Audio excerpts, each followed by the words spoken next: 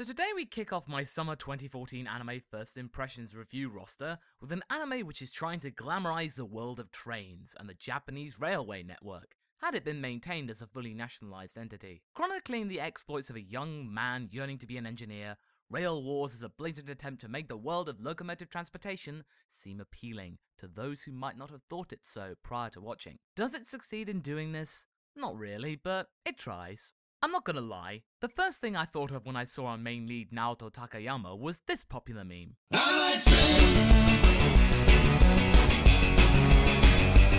To me, he seems like a walking placard for the train industry, as does this story of him graduating from the JNRC, Japan's National Railway Central Academy, and finding his feet whilst traipsing the halls of Tokyo Station. In this world, the rail network is run by the government, and the threat of privatization is hanging around in the air like a bad smell, or diesel train. You see what I did there? I'm trying to be like Naoto. I like trains. Once he graduates, he's carted off to the 4th Guard Squad, which is otherwise translated into the Misfits Division. Along the way, he meets Aoi, the gun nut gal, Haruka, the busty brainbox, and Sho, the Joey Wheeler of the group, who all miraculously graduate and end up in the Guard Squad, initially run by Nana, a somewhat homely and misplaced leader who treats the squad like it's an after-school club. The team spends their days wandering around their home station acting as station security, which is mostly pointing people where to go and whatnot. Exciting stuff. However, there are moments when things do pick up, such as a bomb scare or a theft of a woman's purse, which act as a perfect chance to show off the team's skills, or a chance to get some hot angles of Aoi being cool, or Haruka bumbling around with her bosom somehow, and Naoto being, well, liking trains.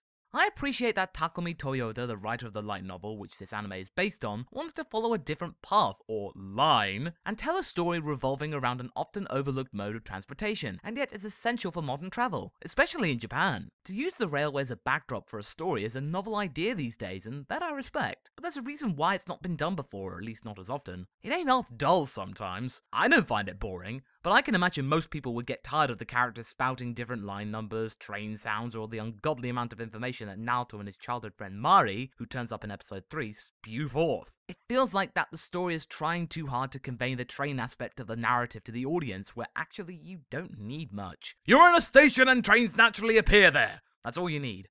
So how does Toyoda and Yoshifumi Matsuda, the anime's director, combat this potential turn-off? Well, I think it's kind of obvious, isn't it? Cute girls and awkward fan service intertwined with the train porn. That should be enough to toot one's horn. That's when we get to the show's biggest flaw. It's sheer and unashamed use of fan service to keep the audience watching. One moment in particular is when Naoto first meets Aoi and Haruka. Naoto is helping a kid retrieve a balloon which got stuck in a tree. He is struggling, but from nowhere comes Aoi, who does backflips and unnecessarily acrobatic moves to denote that she's the tough spunky one, who don't take no crap from nobody. Immediately behind her is Haruka, whose contribution is to have her skirt fly up, Marilyn Monroe style, to act as a signifier of what her role in the story will be. The pin-up. Granted, Haruka is supremely intelligent and often outthinks the rest of her team, but her busty figure and tendency to lean over a lot suggestively negates her intellect at the end of the day. This scene is only 90 seconds into episode 1, by the way. Wow.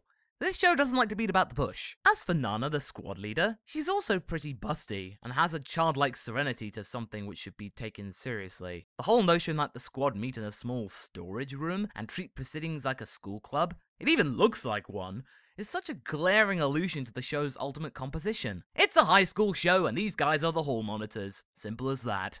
However, I will give the show credit for something in particular.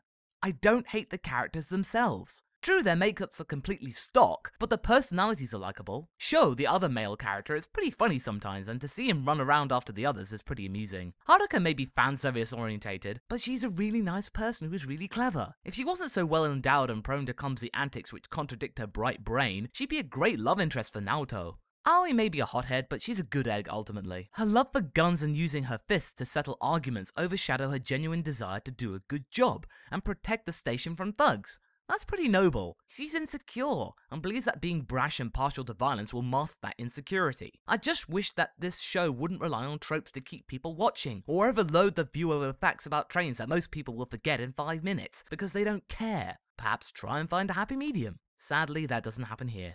So should you skip Rail Wars? Yes and no. If you're looking for something which is quite clever, sophisticated and refined, then you won't find it here. It's a very conflicted tale trying to be a weekly 20-minute commercial for trains and the world around them. Yet it also tries to appeal to Moe fans and those looking for some all too familiar fan service who might have to put up with some stuff about trains. Naoto is fairly forgettable as a main lead. He's not a weakling or a jerk, just plain vanilla, except for the fact he likes trains. Have I mentioned that before? Despite all the negative remarks I've made, I still think this anime is not that bad. Sure, it's a mess, but it's a charming mess. Sort of like Kempfer in a way. For that, I will spare a bad review, but neither would I recommend it. It's okay. Probably a show for when you have nothing else to watch. Rail Wars is available to stream on Crunchyroll. My rating? Caution. A bit of a narrative mess, but the characters have potential in the long run. If you like what you heard, please visit my Patreon campaign to help grow Anifile at patreon.com/MarsicoX, or follow me on Twitter at MarsicoX.